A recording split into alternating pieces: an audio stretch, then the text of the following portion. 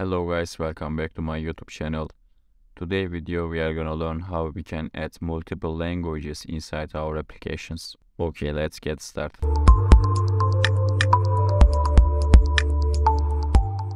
And as you can see, I created a basic empty project, and inside the UI parts we have just one text view. I mean, this project is currently Turkish, but I want to add the English languages inside that application. For example, when people get in this application in the United States, he should see our application in English version, English languages.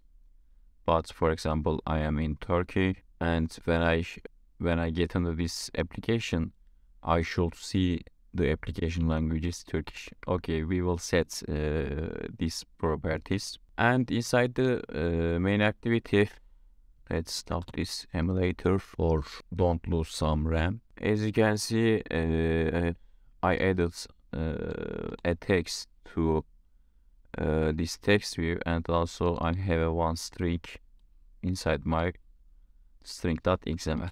For add multiple languages, you have to right click above the rest folder and new unread resource directory, and we will add a value, as you can see, because our strings is inside this values package.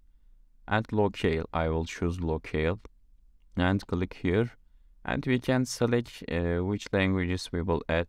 In here I will select English like this and United States, and I am clicking OK.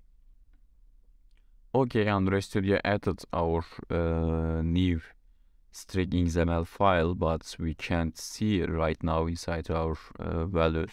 For this, we have to go to the project level.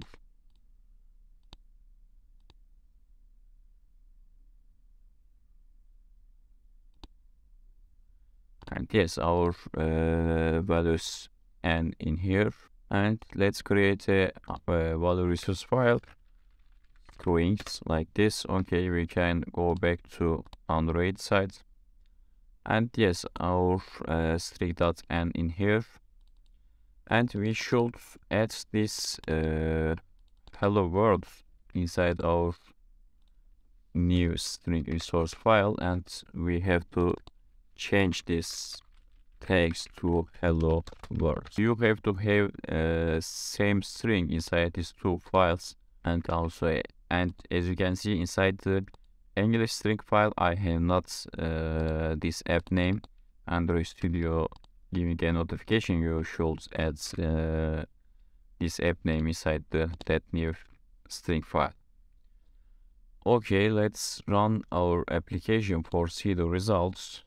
And yes, as you can see, our application language is currently Turkish. Let's change it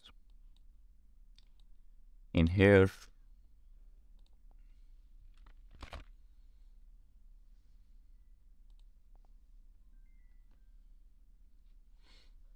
Okay, let's change it. And yes, our device language is English right now. Let's stop our emulator and restart again. And yes, as you can see, our application language is English right now. And I will share the source code below description. You can access my GitHub repositories. Thanks for watching. See you in the next video.